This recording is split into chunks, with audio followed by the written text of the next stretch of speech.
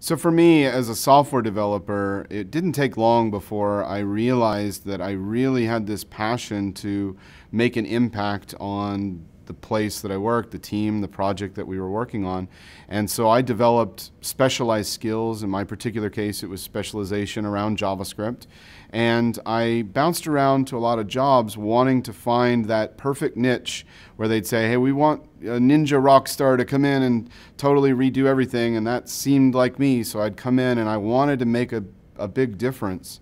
And I was frustrated because when you get in there, there's all the politics of it doesn't quite work that way. You can't just rewrite everything from scratch. And so for a long time, I kept trying to make this impact, and I didn't realize that what I was really trying to do was teach, but I was packaging it all wrong.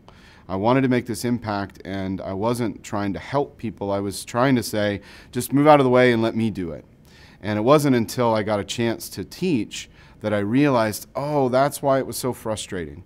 And I unlocked that real passion that I think I've always had, which is to give back to developers through the mode of teaching.